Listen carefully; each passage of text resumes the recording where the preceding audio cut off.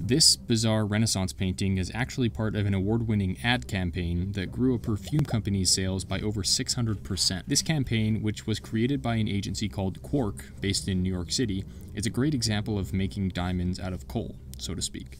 Let me explain why. Generally speaking, if you've seen one perfume ad, then you've seen them all. Many fragrance companies seem to use the same aesthetic. White or muted colors, a well-lit product photo with abstract product descriptors like essence, fresh, and daring. And without a logo, their websites are virtually indistinguishable from each other. On the exact opposite end of the spectrum, we have État Libre d'Orange, who made the brave choice, by recommendation from their creative agency, to promote their fragrance's negative product reviews. That's right, they took authentic bad reviews and put them front and center for the world to see. As the agency explains, they wanted to invert what was expected of a perfume ad. Much like a classical painting, beauty is in the eye of the beholder.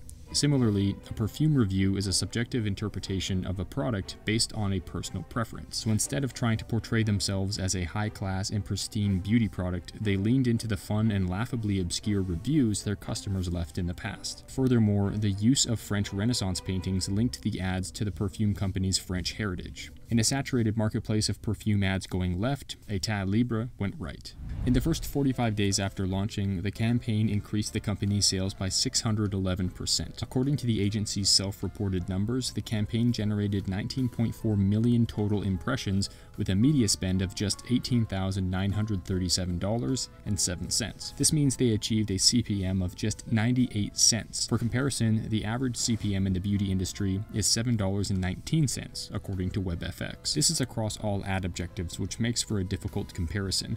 However, based on my personal experience running campaigns that use conversion and traffic objectives, I can confirm they achieved an exceptionally high reach based on their spend. In order to quantify the value of this campaign's virality, we can take the 19.4 million impressions and measure that against the average industry CPM of $7.19, which gives us an earned media value of $139,486. In other words, a 7x return on investment based on their $18,000 in media spend. Of course, this is just the estimated value of the impressions served if they were intending on running brand awareness ads. It does not consider the impact on revenue, so let's take a look at that next.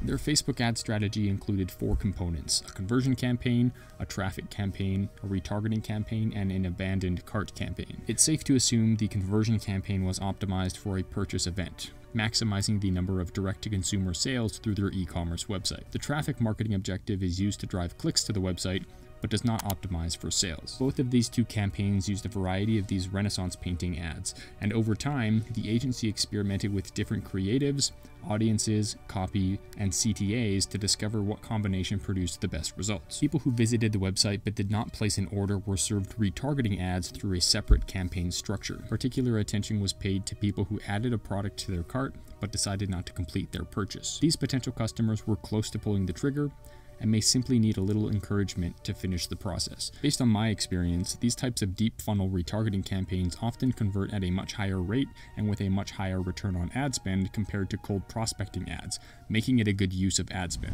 After clicking on an ad, a prospect is taken to a landing page that looks like this, except the feature image updates dynamically based on the particular ad creative the person clicked on. This creates what some people refer to as ad scent, meaning the ad and landing page look similar enough to create a cohesive user experience. It looks like this is being achieved using UTM parameters.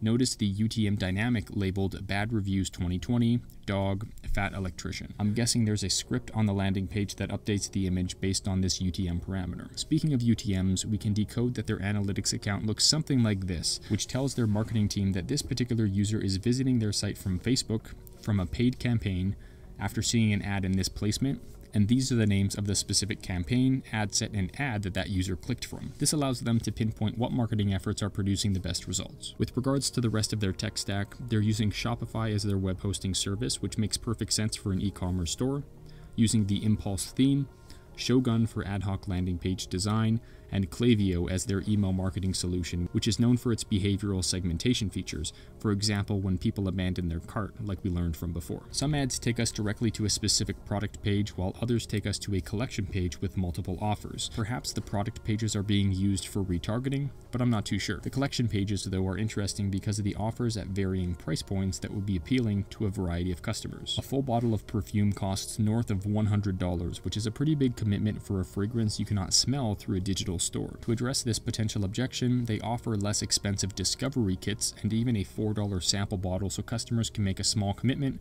while still entering the company's customer database. In a day and age where skepticism is high on social media and where advertisers typically receive lots of criticism in their ad comments, Work and Etat Libre knocked it out of the park with their audience, which just goes to show how transformational marketing results are still out there, they're still possible if you just apply some creativity. If you enjoyed this video, make sure you check out my video on Spotify and the creative ways that they're using data in their marketing campaigns. Thanks for watching.